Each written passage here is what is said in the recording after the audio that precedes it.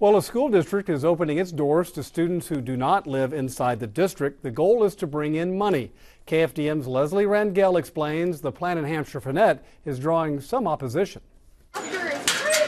Hampshire-Fannett, home of the Longhorns, a district with about 1,800 students. Now a new transfer policy is causing division. I think that they need to leave things well enough alone. It's been this way for years, and why change something now? The change will allow up to 122 students to transfer into the district. After the state legislature, I think it was back in 05-06, froze our state funding, the only way we receive more money is by more kids. Superintendent Pamela Morris says new students must fill out an application with some basic requirements. We are not going to want to accept a student who's been a big problem in a district where they've been. Some parents aren't convinced. I just think that having the big city, even though Beaumont's not a big city to us, it is, the influence of those kids out there, I'm not sure that will work here.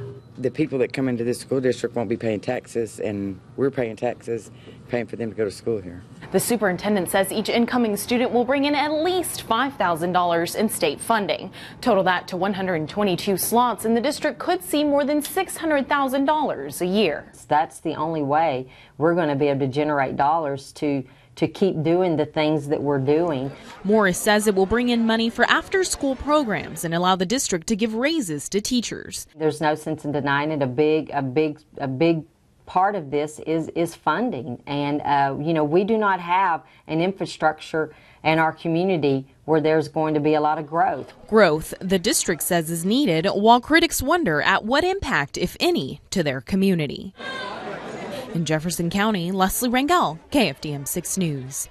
The superintendent says parents of non-resident students must pay $1,000 a year for tuition. Parents can also apply for a tuition exemption if their child qualifies for a free or reduced price lunch.